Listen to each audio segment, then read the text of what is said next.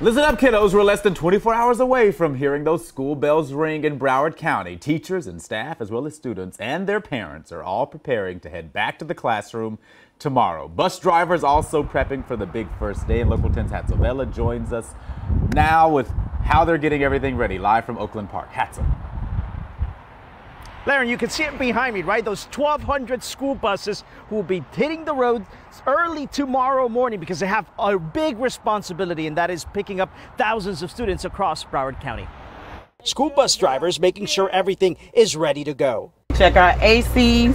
Sunday, the day before the first, we follow Rotisha, who shows us what typically happens before school bus drivers like her take off. We also have hookups to make sure all 4 prongs are on the seatbelts. Before the first bell at Broward schools, bus drivers are working. In fact, some start leaving the transportation centers at 4:30 in the morning. Last minute, here at the Oakland Park Transportation Center, parents are also allowed to come out and make sure the route details are right. I'm here because for some reason my children was placed on 2 separate buses, but they go to the same school.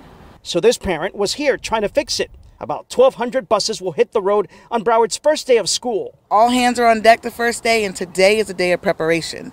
So we have drivers out here washing buses, fueling buses, doing last-minute pre-trips. Broward now has 60 electric buses. 10 of them will be rolling out on Monday. The first day of school at Broward is a massive operation. Just look at the numbers: 238 schools, 260,000 students, and 14,000 teachers. Get out early so that you're not rushing. The sheriff says be conscious of your speed near schools and pay attention, he says, to school buses. Don't bypass the buses as they're stopping and letting kids out, because that most likely is going to lead to some form of tragedy.